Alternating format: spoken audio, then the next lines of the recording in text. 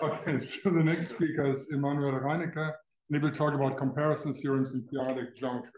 Yes, thank you. So before I talk about comparison theorems in p-adic geometry, I first want to talk about the statements in complex geometry that motivated and that we've also seen in some of the previous talks. So if X is a complex manifold,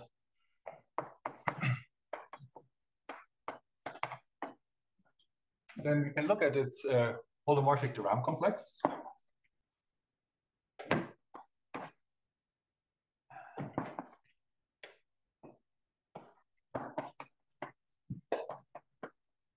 And this complex is exact by the Poincaré lemma. So we can relate different parts of it in terms of cohomology, and this is the de Rham theorem. So the cohomology of the red part is isomorphic to the cohomology of the yellow part. Singular cohomology of the manifold with complex coefficients. This isomorphism is natural, and it's kind of interesting because we have extra structures on both sides that we don't see on the other side. Here we have the Hodge filtration, some filtration here. This C vector space here actually comes from a Z module, the integral singular cohomology. And this isomorphism is also highly transcendental. So already for the punctured complex plane, we need to be able to access something like 2 pi I in order to define this isomorphism. And so a natural question is if we can have similar isomorphisms over different number systems. And it turns out that in p-adic geometry, so if you work with some finite extension of Q, there's actually a bunch of such isomorphisms. I want to talk a particular one where this X is given as some zero set of polynomials inside of the projective space of K.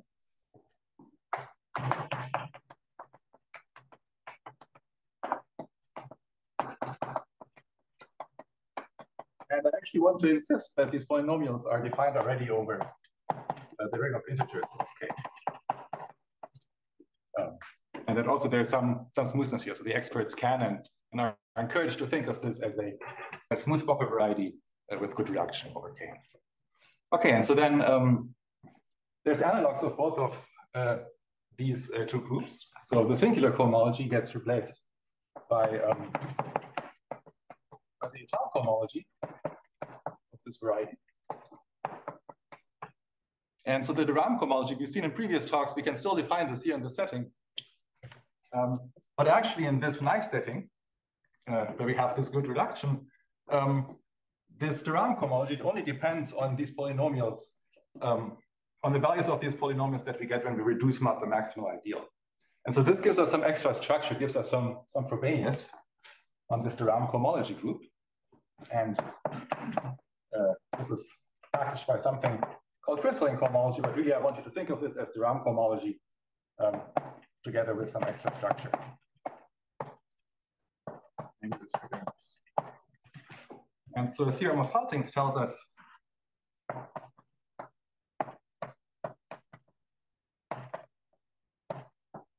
that these two groups are still isomorphic once we tensor up with some other ring. So this ring should contain something like 2 pi I that we already needed over here to define this isomorphism. And well, this was already conjectured by Grothendieck and Fontaine and has since been reproven many, many times. So there should be a lot more dots here. And one very nice thing about this theorem is that there's again a lot of extra structures on both sides. So here we have this Hodge filtration. We have the Frobenius. On this side, we have an action of the Galois group of K bar over K. And one can actually also put similar structures on this ring B Chris. And then it turns out that this isomorphism preserves all this structure.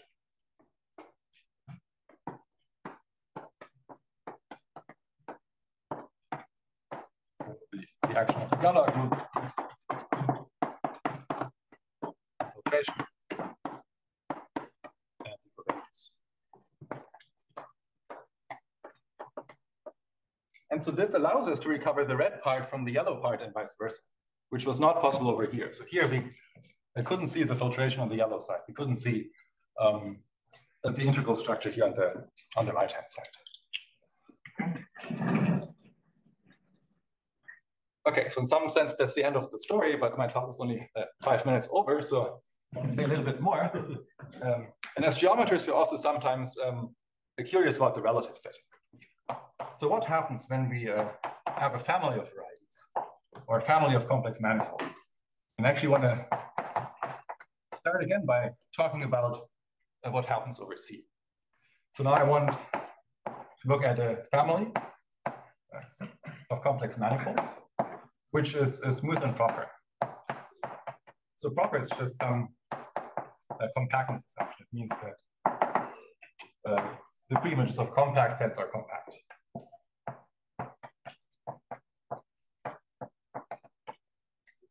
And we can try to understand what is the de Rham cohomology of the fibers of this family. And there's a very nice way to package it.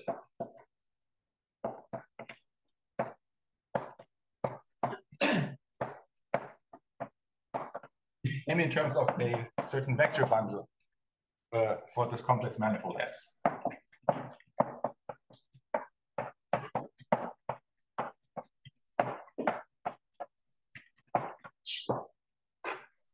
Okay, now that we've seen the de Rham theorem, it's natural to wonder, can we still recover the singular cohomology of the fibers from this de Rham cohomology? And in fact, the answer is yes. And for this, one needs to look at a connection called the Gauss-Mani connection.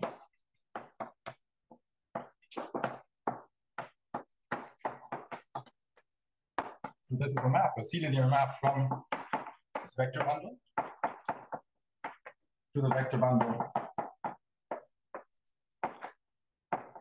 tensored with differential forms. And we should think of this as some sort of set of partial differential equations. And it turns out that the relatively top cohomology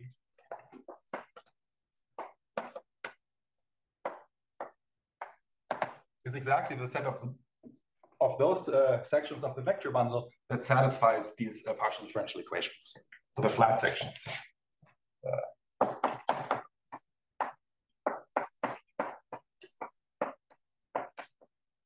Okay, so this is great. We can get, oh, sorry, not the top singular. So this is great. We can get the singular cohomology back from the de Rham cohomology, like even if we have such a family. But if you really buy into the de Rham theorem, then you also want to go the other way. Like if I give you the relative singular cohomology, you want to be able to reconstruct this de Rham cohomology. And maybe at first it doesn't seem like this should work, but the Riemann-Hilbert correspondence tells us that it does.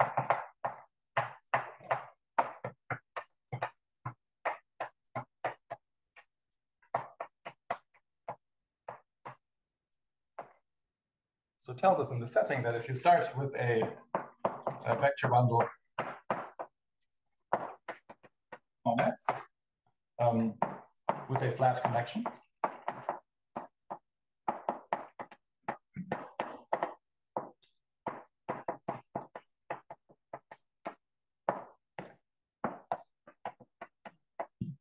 so then again, you can look at the flat sections of this vector bundle, but in fact, you can also go back. Just you take the flat sections and you multiply them with all other holomorphic functions on X. So this connection, you just take the connection coming from the differential on the holomorphic functions.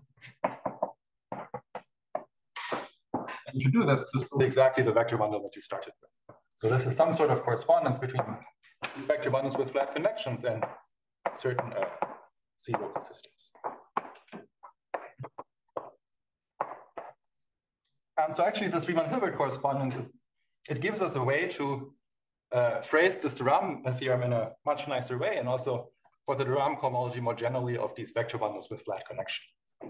So if I'm now again in the setup where I have a smooth proper family of complex manifolds, then there's a way to go from a vector bundle with connection X to a vector bundle with connection on the base S.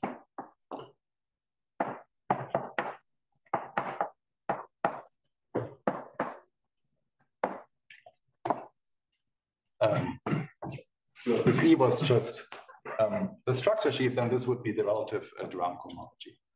There's also a way for these local systems. So if we, again, in this case of the structure sheaf, then this would just be the complex numbers. And then one can, again, look at the relative singular cohomology in fibers.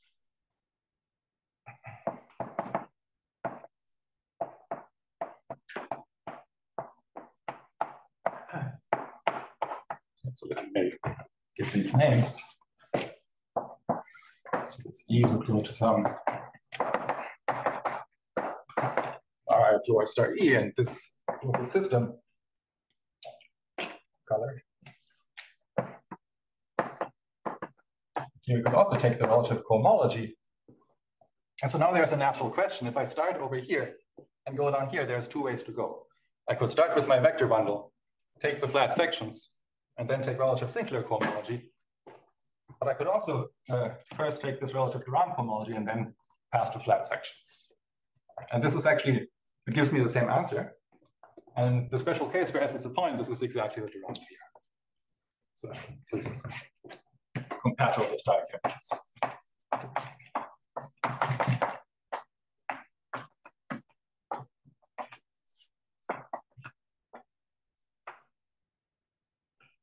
Okay, so let's go back to our setting of p-adic geometry. So again, I want to work over some finite extension of QP.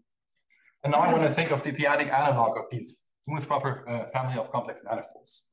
So I want to be thinking about something like the p-adic unit disk. And the problem is it can't really be described by serial sets of polynomials anymore. It's rather, it's described by some inequality of certain conversion power series. Okay, and so we also still insist that we want these conversion power series to be to have coefficients in this ring of integers OK instead of just K. So the technical way to phrase this is we start with some smooth proper morphism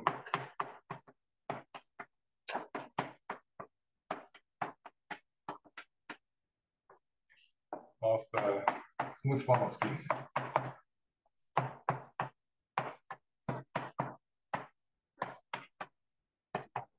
Okay. And so it turns out that there's again two categories that somehow correspond to this red side over here and the yellow side over here. So I told you before that for the yellow side, you should think of this in terms of étale cohomology. And so this correspondence is a bit worse. We don't get all local systems, but we get a certain class, which are called crystalline local systems.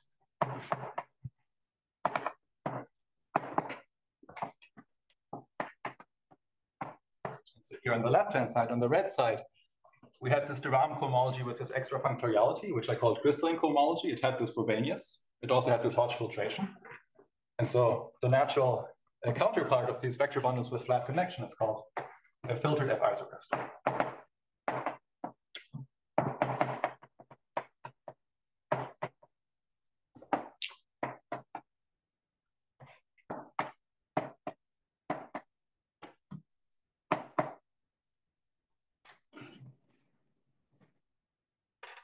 And theorem, what are the two subscripts in these X's?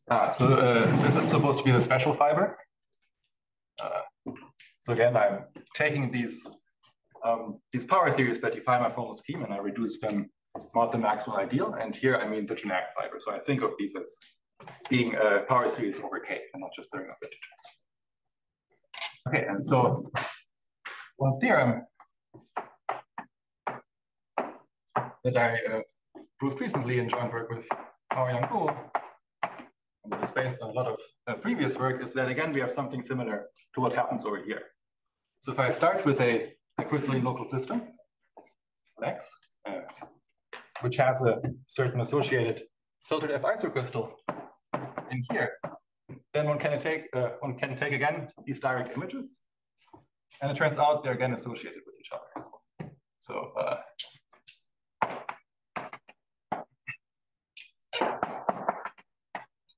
the ith higher direct image of L is again crystalline.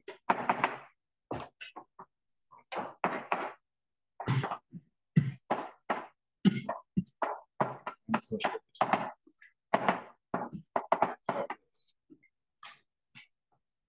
The iodide image of this F isocrystal.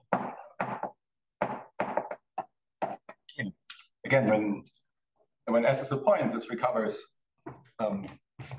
this sort of comparison theorem. Yeah, I should also point out there was a lot of previous work when this map actually came from a map of smooth proper schemes. This was already in this work of Faltings. There's also work when K is an unramified extension due to Tan and Tong, and many more works. So there should also be a lot of dots here. But what's also new for us is that we prove it in a somewhat different way than these people. So we look at a third player over here. We so recently there was a definition of a prismatic side of these X due to Butt and Scholze that was also mentioned in previous talks. And Butt Scholze already they considered again crystals with Frobenius structures for this prismatic side. And they explained to us how once we start here, we can get a local system out of it and how we can get an isocrystal out of it. And so in the case when X is a point, this is already an interesting case because there's a non-trivial Galois action. They explained how there's a correspondence between these two sides. And what we really did is we tried to generalize this correspondence to higher dimensions. Okay, I'm out of time, so let's move on.